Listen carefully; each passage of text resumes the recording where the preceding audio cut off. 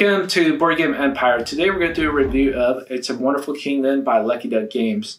This is one of their newer games if you're watching this in 2022. It really is a great strategic game where you're pretty much deck collecting and or set collection, and then you're trying to also collect resources. It's point salad. It has 3 different modules. And then you can also pick the different difficulties. And so just it has a lot of great replayability and strategic elements to it. So we're just going to jump right into the review. So for the rules, I'm going to give it 5 out of 5. Great rule book. Very detailed, well illustrated. As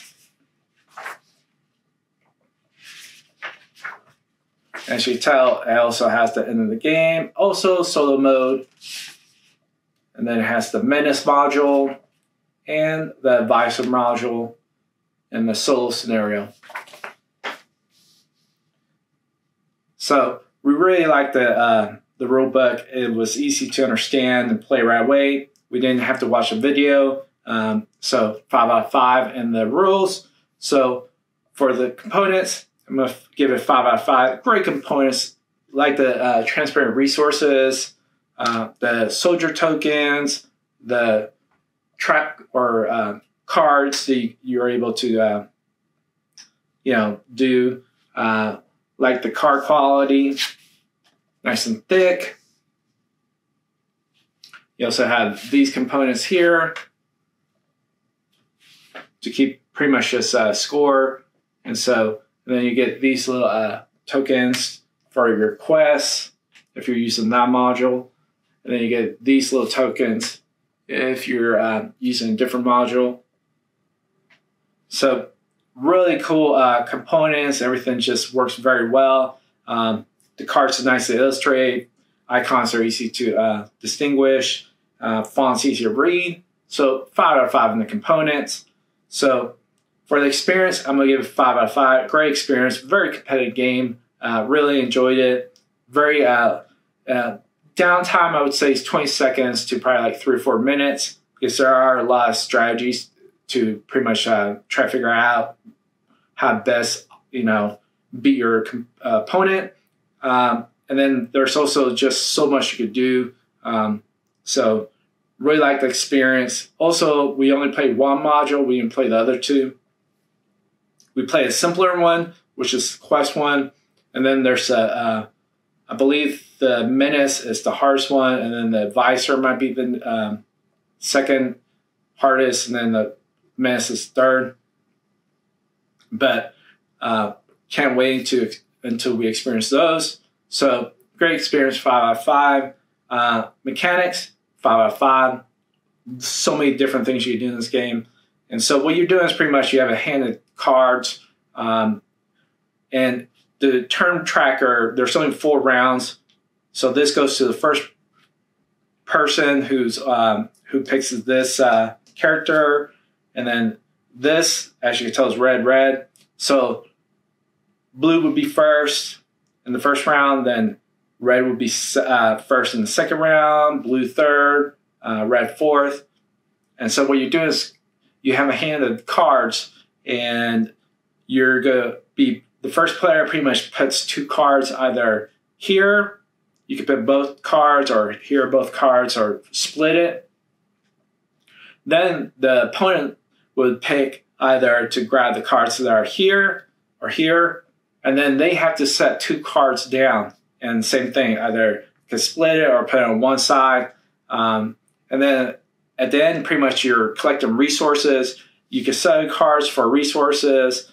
Sometimes you're able to get soldiers. And then also there's a production phase where you're able to produce resources as well throughout the game. There's also cards that just have their set where you sell it. That's all you can do. Now, the resources, what you use it for is construct or build certain things. Like right here, you would have to have all those resources to finish. And then once you're finished, you put it on top of your card. And then during the production phase, you're able to get resources. right away, no matter what, you get these resources. And then there's also quests if you're using the quest module.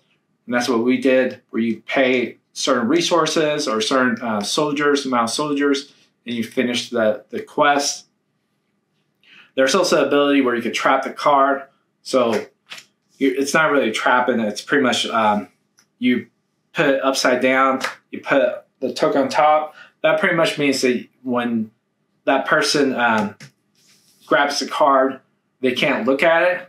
So, and the good thing is if it can be positive or negative, because if you're got calamity cards, which gives it -4 if you have the quest module, and then you can put it upside down, and so you could trick them, or you could just place a card that you want upside down for your next turn, and kind of trick them to think it is a calamity, and then you'd be able to grab the card you want. And so there's so many different things you could do in this game. Really enjoyed it. Great mechanics, 5 out of 5 in mechanics. So replayability, I would give it 5 out of 5 because there's 3 modules. There's a soul variant.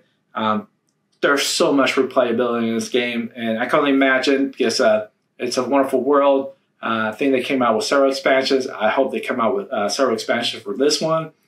We've yet to play It's a Wonderful World, although we do have it. We will be playing it here very soon, and so we really enjoy this game. So high replayability because of the different modules and all the different cards, just so many things you can do in this game. So 5 out of 5. Overall total, I'm going to give this like a 8.5, like a 4.2 out of 5, 8.5 out of 10. Really enjoy this game. I can see this going up because it is very competitive. And as we dive more into the Menace and Advisor module, we'll be able to experience more cutthroat. The Menace is more of a take that. The Advisor, I can't remember what it is. And then the Quest Wish is more of a, just a calmer experience. So there's so many different things you can experience in this game, difficulty levels. So 4.5 or 4.2 out of 5, 8.5 out of 10. If you like this video, please like and subscribe. Social media is down below in the description. We'll have a link where to buy the game, and we'll see you in the next video.